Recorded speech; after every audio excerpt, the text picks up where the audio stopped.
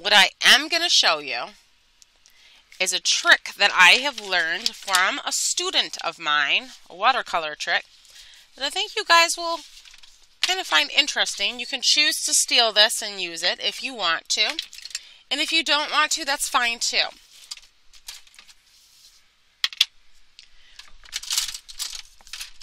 So with my flat,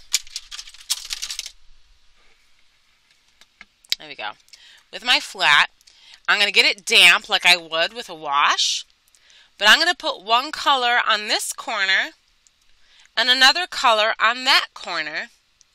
And I'm literally kind of have like a Jolly Rancher effect here. So give me 1 second here. Get some water, tap it off. Put some red on this corner. So I have red on this corner.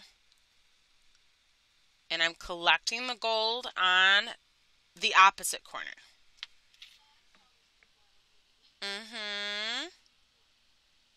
So this is a fun way to create designs, yeah? But with your hump here, you're going to want to do like a curved line on top with your stripies. So I'm going to do that dragon pole with the body of my camel using a few drops of water on my brush and lots of paint. But I really want that soft brown. So what I'm going to do is I'm going to do the dragon pole technique here with the body so I can get that kind of glowy effect. I almost kind of want to make it look like the moonlight is making my camel glow. However, I know that I'm not going to have enough paint to make this work the way I want it. So I'm going to spread little polka dots of brown paint all over the camel's body. Now, if you want a blue camel, an orange camel, a green camel, you decide. But you're literally using lots of paint and very little water at this point. And when you're ready, let's do that controlled wash. Grab a flat, get it damp, no paint, and spread.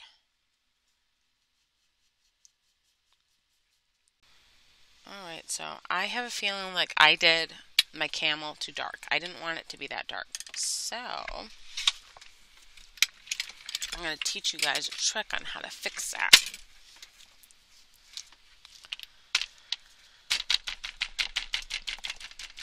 I have a dry cloth here. And I'm going to lift some of that. I'm going to lift it. Get it damp with some water. Lift, lift, lift, lift, lift, lift. Don't rub. Just tap and lift. Because if you rub, you're going to rub your paper fibers apart and you might rip your paper. So don't rub. Just tap. See, now he's starting to glow a little bit, right? Make sure if you do this, you do it with clean water.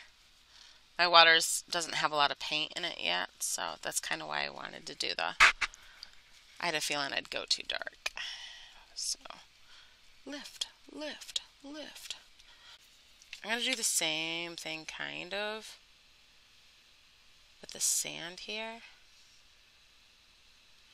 I'm not really worrying about my pencil line because I'm going to be putting a really dark color over this pencil line here. And it's going to disappear underneath my black because I'm doing that black sky. But if you're doing a blue sky or something light, feel free to lighten your pencil line so it doesn't interfere with your paint. Let's get a lot of water and a lot of paint here.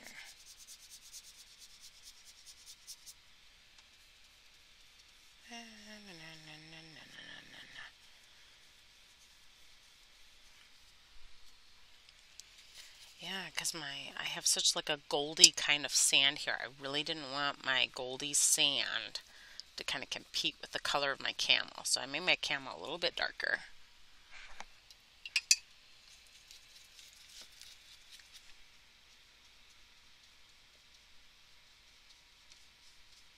I don't know if you guys have metallic paint, like this paint right here. Some of my paint has like a metallic shimmer built in. So I kind of use that for my sand to kind of make it all glittery.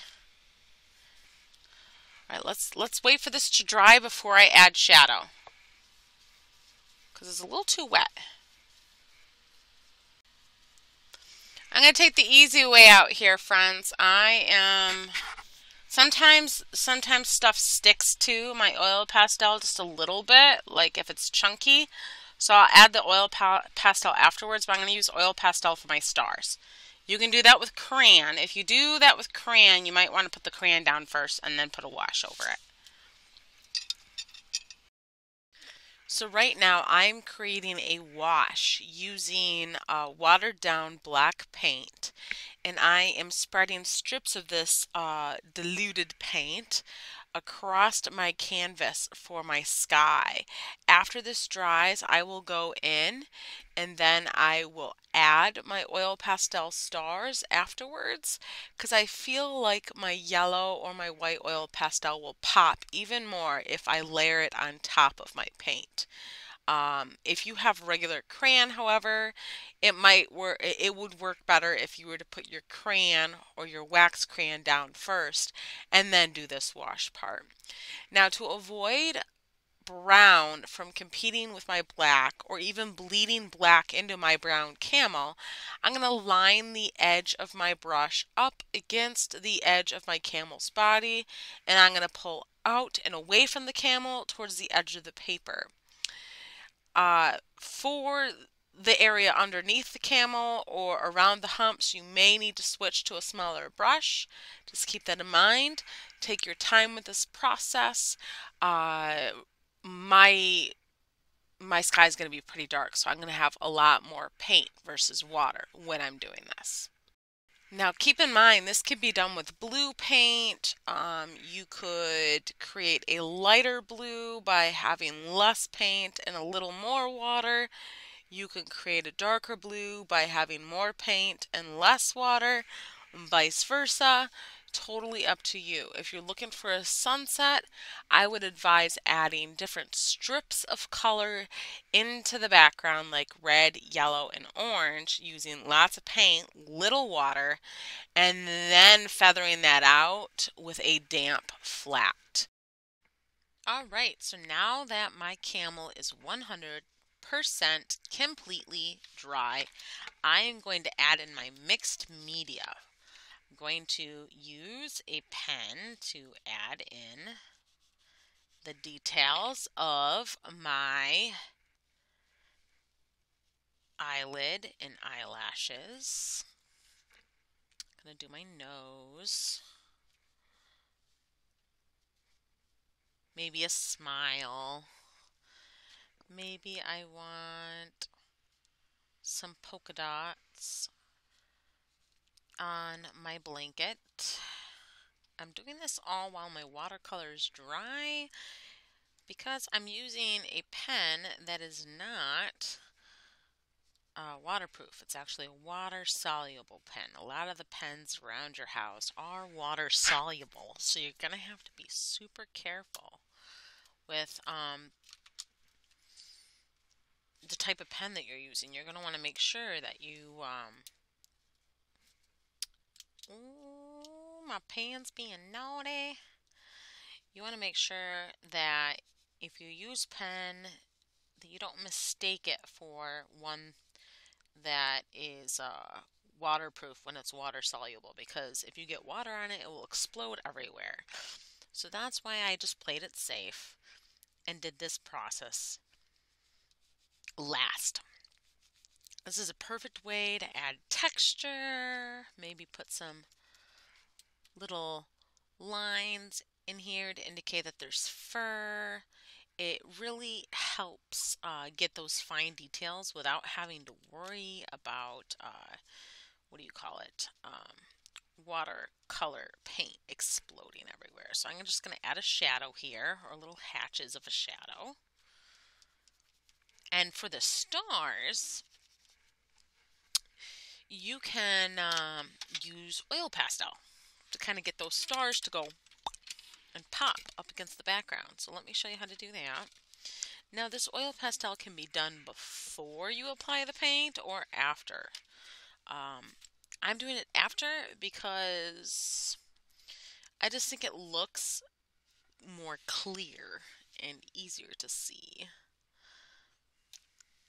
I have a feeling that sometimes I get some of the white of the paper to kind of pop through the oil pastel, and then when I put color on top of it, sometimes some of that color kind of sneaks into the exposed paper fibers. So these are my stars. In fact, I want them to be yellow. So I'm going to put yellow over them.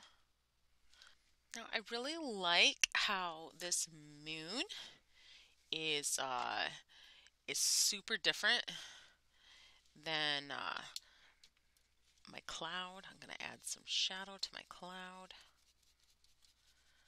I love this technique because it really gives you more control. It's super nice. And now my cloud doesn't look like a little white puff in the sky.